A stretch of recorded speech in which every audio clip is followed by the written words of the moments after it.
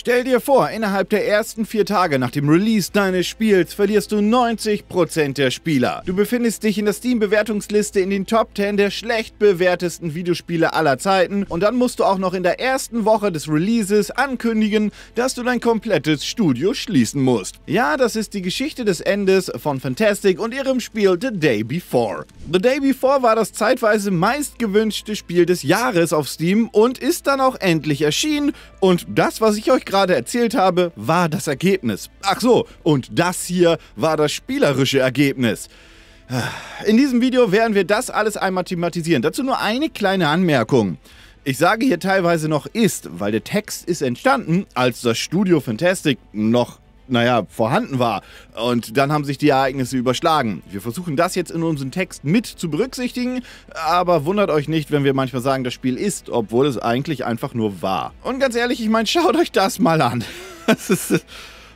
Ich kann nicht mehr. Also wir haben ja alle irgendwie erwartet, dass das Spiel niemals halten kann, was in den Trailern auch versprochen wurde, aber es ist sogar noch schrecklicher geworden, als ich es mir persönlich vorgestellt habe. Okay, ganz kurz zur Einordnung. Fantastic hat vor einigen Jahren The Day Before als ein Post-Apocalyptic MMO Open World Survival Game angekündigt, mit atemberaubender Grafik und vielen Features, die man sich vereint in einem Game einfach nur so gewünscht hat. Eine Zombie-Apokalypse in einer Open World mit anderen Spielern, die ums Überleben kämpfen und natürlich kannst du dein Haus bauen, craften und all den ganzen Kram. Das wurde zumindest erstmal so versprochen. Rausgekommen ist ein Extraction-Shooter mit okayer Grafik, katastrophal mieser Performance, Grafik-Glitches und fehlenden Basic-Features. Und ja, das Spiel ist wirklich erst vor ein paar Tagen als Early Access erschienen. Da hätte man vielleicht auch normalerweise 1, 2 Augen zudrücken können.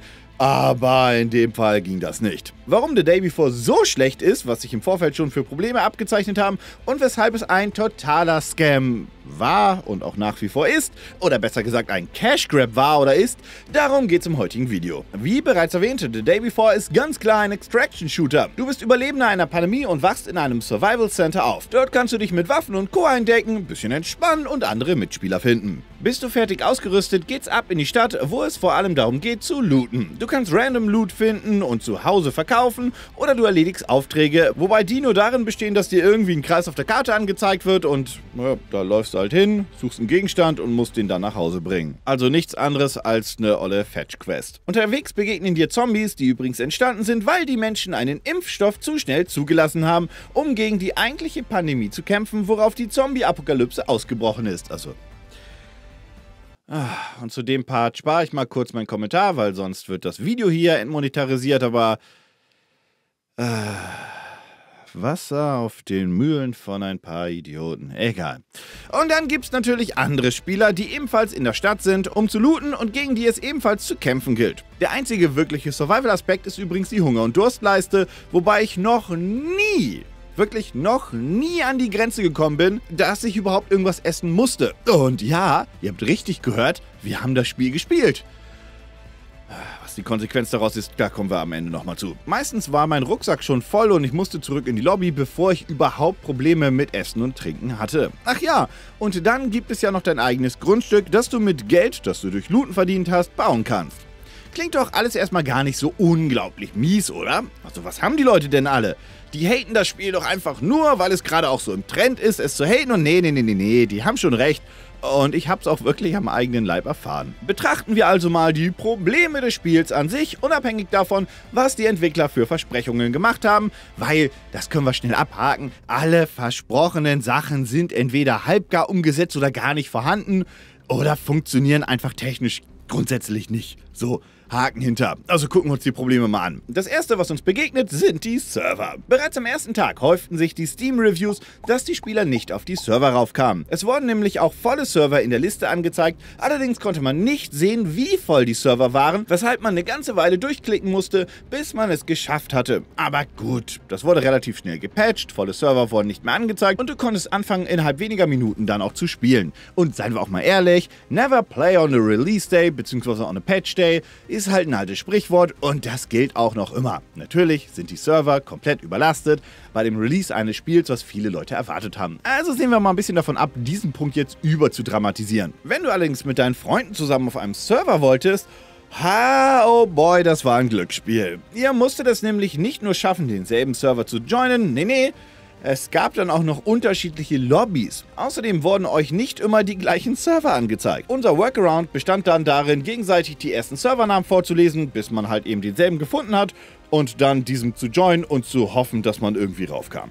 Das Ganze musste außerdem sehr schnell gehen, denn so spätestens nach 10 Sekunden waren die Server, die ihr sehen konntet, längst voll und ihr musstet dann refreshen. Dementsprechend war es wirklich eine große Freude, als wir nach 30 Minuten es endlich geschafft haben, einem Server gemeinsam zu joinen und damit genau, also der Server wurde dann nach 10 Minuten geschlossen. Juhu! Alles nochmal von vorne. Beim nächsten Versuch ging es dann glücklicherweise etwas schneller. Diesmal wussten wir ja auch, wie wir vorgehen sollen. Ein absoluter Krampf war und ist es aber trotzdem. Und dass man nicht einfach über die Steam-Freundesliste joinen konnte, naja, egal. Übrigens, falls ihr zu lange im schwarzen Ladebildschirm rumgehangen habt, drückt mal irgendeine Taste. Meistens hat das Game nämlich schon fertig geladen und zeigt nur noch das Schwarzbild an, das mit einem Klick dann verschwindet. Ja, keine Ahnung. Das Spiel hat einfach schneller geladen als der Loading Screen oder ich weiß es auch nicht. Aber hey, danach konnte man ja endlich loszocken, oder? Nein, Denn dann habe ich erstmal gemerkt, dass ich durch den ständigen Serverwechsel alle Sachen, die man eigentlich zu Beginn so bekommt, verloren habe. Also ich hatte keinen Rucksack mehr, nur noch ein popeliges Standardinventar, meine Waffe war weg und Geld war auch nicht mehr da. Ich war absolut blank. Scheiß Ohrwurm. Ach, und dann kam zu allem Überfluss auch noch das Tutorial, das im Grunde genommen nur daraus besteht, mit allen Charakteren, bei denen du Sachen kaufen kannst, einmal zu sprechen und kurz dein Grundstück entgegenzunehmen. Danach darfst du dann endlich anfangen. Also ab in die Straßen von New Fortune City, gewappnet gegen Zombies sein. Oh, ach, hier ist ja nichts los. Also ernsthaft, die Stadt ist verdammt leer. Zombies in einer Zombie-Apokalypse? Nö, gibt's hier nicht. Mir sind in 4 Stunden Spielzeit, ernsthaft, 4 Stunden Spielzeit, 4 Stunden Spielzeit, 4 kommt nach 3. Aber es sind mir nur 3 Zombies begegnet. In 4 Stunden. Und gegen diese 3 Zombies in 4 Stunden musste ich nicht mal kämpfen. Denn die haben sich gar nicht für mich interessiert. Es ist halt cool. Zombie-Apokalypse. Davor haben wir also alle Angst. Scheint gar kein Problem zu sein. Also was ist euer scheiß Ding mit der Nummer? Zombies sind's, die sind keine Gefahr. Tja. Und dann gab es ja auch noch die Performance-Probleme und Grafik-Glitches, wobei Performance-Probleme ist auch eine nette Formulierung. Du begegnest anderen Spielern, Lag, und dann tot, weil du dich nicht bewegen konntest und vielleicht dann von den anderen Spielern getötet wurdest. Oder es wurde Nacht und es gab vermehrt Lichteffekte und das Spiel hat einfach dann nur noch geruckelt. Viel schlimmer fand ich aber diesen Glitch. Dabei war der Kopf eines Spielers überdimensional groß, allerdings nur, wenn er steht. Das sehen übrigens alle anderen Spieler. Anders kann ich mir die Leute, die um ihn herumrannten und irgendwie den Spaß hatten, ihn zu screenshotten, höchstwahrscheinlich nicht erklären. Und ich weiß, die ganz alten Hasen von euch denken jetzt an cool, ein Big Head Cheat. Ja, so, ihr alten Hasen, ne? Ihr versteht das jetzt oder dachtet daran, die andere Gruppe in diesem Video versteht gar nicht, wovon ich gerade rede. Ja, ihr seid alt. Scheiße, ich aber auch, weil ich weiß, was der Big Head Cheat... Fuck. Mist. Selbst geflamed. Self-burn. Those are rare. Naja, und dann wurden Animationen nicht wirklich geladen, die anderen Spieler sind auf Knien durch die Gegend gerutscht und ihre Körper verschwanden. Ach, und... es ist halt, alles Müll gewesen. Du kannst außerdem nicht über kleine Hindernisse springen oder klettern. Die Karte ist durch eine Mauer abgetrennt. Also wirklich, den ganzen Abschnitt hier kannst du nicht betreten. Das siehst du aber erst, wenn du da bist. Und es gibt auch nicht so wirklich dann ein Ziel. Die Aufträge der NPCs geben einfach nur Geld. Wenn du wenigstens nach und nach ihre Story erfahren könntest oder es irgendeinen anderen Progress geben würde, wäre es ja ganz cool. Aber nee. Hier, Geld, tschüss, verpiss dich. Klar, das Spiel ist ein Extraction-Shooter, aber so richtig Motivation, um mehr zu looten und mehr Geld zu holen, gab es dann einfach nicht für mich. Natürlich könnte man die Kohle in sein eigenes Haus stecken, aber das hat keine Auswirkung im Spiel selbst. Aber egal. Wenn du alles gesammelt hast, gilt es, zu einem der Punkte durchzukämpfen, die dich dann zurück zur Lobby bringen, um deinen Stuff dann zu verkaufen und allgemein wieder in Sicherheit zu sein. Davon gibt es relativ wenige und sie sind auch ziemlich weit weg. Ist an sich auch ganz okay, wenn die Welt nicht so leer wäre und man sich wenigstens ein bisschen schneller bewegen könnte. Ich bin nach einer Loot-Mission teilweise 20 Minuten durch die leere Welt gejoggt, nur um zurückzukommen. Und das ist dann einfach auch langweilig gewesen. Hier fehlt halt einfach, also im Text steht jetzt viel, aber seien wir mal ehrlich, Hier fehlt einfach alles. Ich habe beim Vorbereiten des Videos auch so überlegt, was gibt's denn Positives in The Day Before? Und mir ist nicht sonderlich viel eingefallen. Die Grafik ist an einigen Stellen ganz hübsch.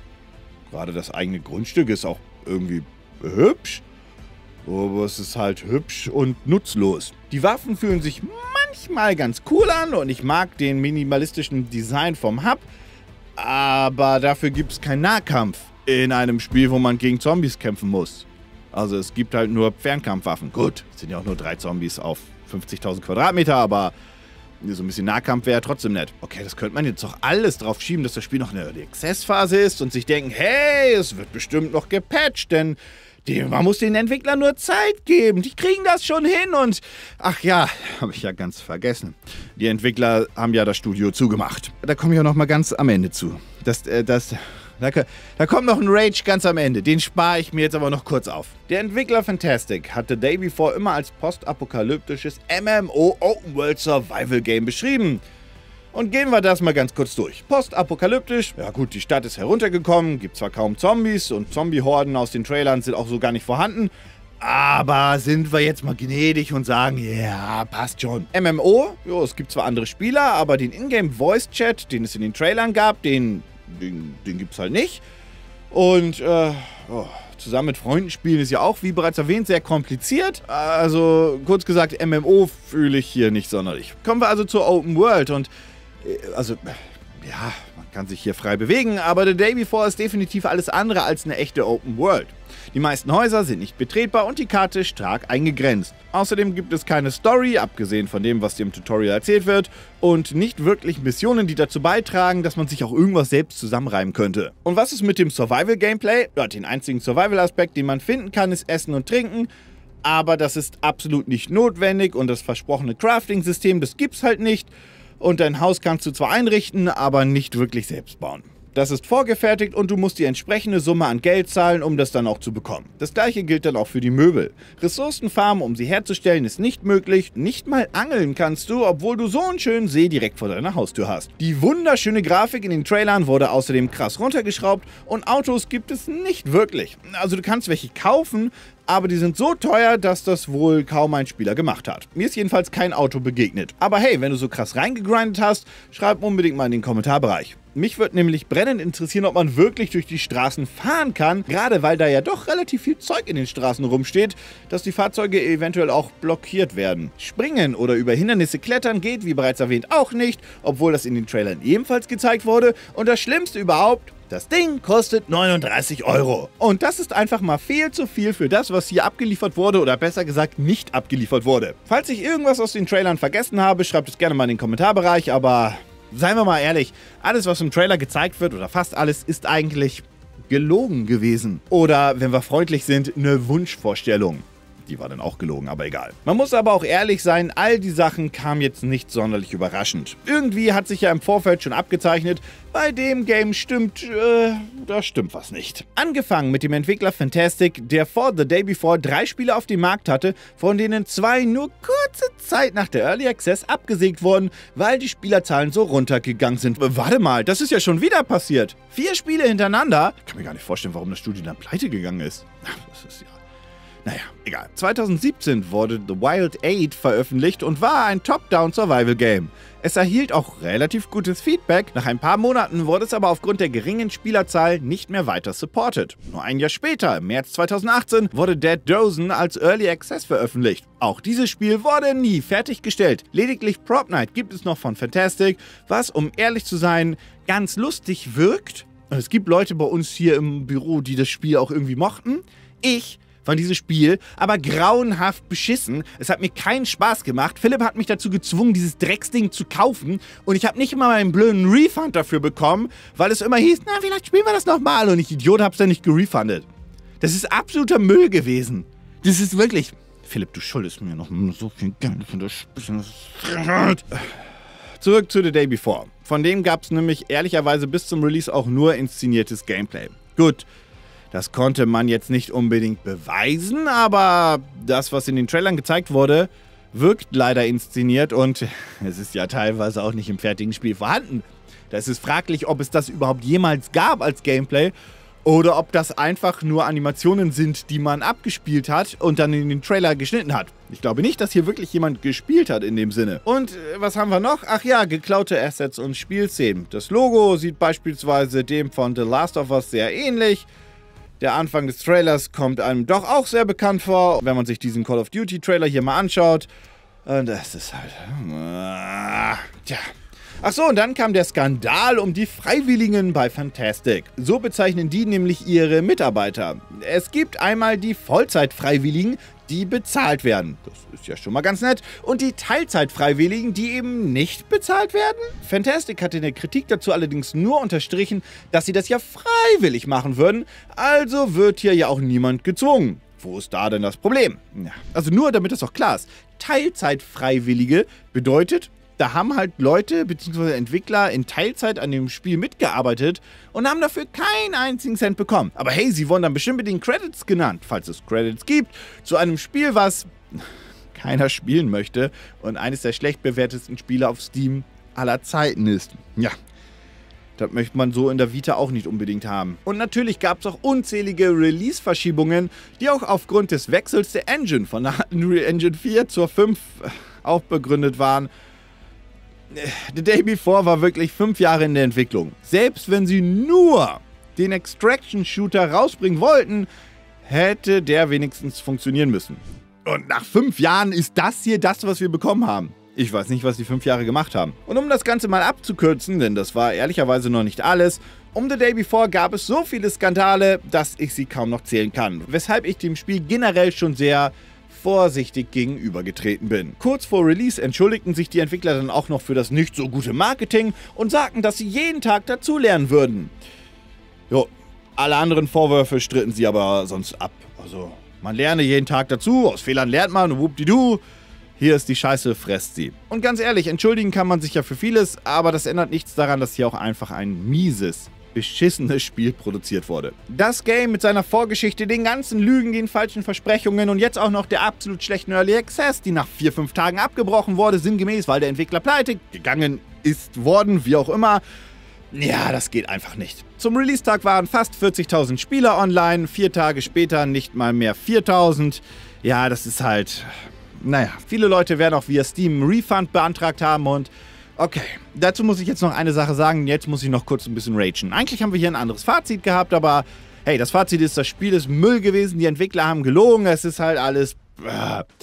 Allerdings eine Sache, dieser Cash Grab, der ist eine Frechheit, denn die Entwickler von Fantastic wussten, das Spiel ist Müll und die Leute werden safe via Steam einen Refund beantragen. Angeblich arbeiten sie nur noch mit Steam zusammen, um alle Refunds anzunehmen, selbst wenn die über 12 Stunden Spielzeit haben. Warum sie das Spiel also überhaupt in diesem beschissenen Zustand released haben, keine Ahnung. Geld machen sie damit nicht mehr wirklich, außer die Leute sind so blöd und refunden nicht. Und hier muss ich auch nochmal was hinzufügen, was zum Zeitpunkt der Aufnahme noch nicht so ganz bekannt war. So wie es aussieht, wurde das Studio einfach nur umbenannt in 8 Points. So hießen sie übrigens auch schon bis 2017. Was genau sie jetzt irgendwie damit vorhaben? Keine Ahnung. Angeblich wollen sie das restliche Geld, woher auch immer das kommt, nutzen, um möglichst keine Schulden mehr zu haben und generell alle Schulden zu bezahlen, was auch immer das bedeuten soll. Und ach so, ja, das Spiel selbst übrigens kann man nicht mehr auf Steam kaufen. Das ist da komplett verschwunden. Es ist alles ein bisschen... fishy und mal schauen. Ich glaube, das Thema wird uns noch weiter begleiten, aber trotzdem, jeder, der hier in verantwortlicher Position an diesem Spiel gearbeitet hat, darf eigentlich niemals wieder eine halbwegs relevante Position irgendwo in dieser Branche finden oder besser gesagt, darf generell niemals mehr in dieser Branche arbeiten. Long story short, The Day Before ist ein Totalversagen und leider sind mal wieder viele Leute drauf reingefallen. Ich übrigens auch, aber hey, Steam Refund, mal schauen, regelt vielleicht noch. Jedenfalls ist der Antrag schon längst raus.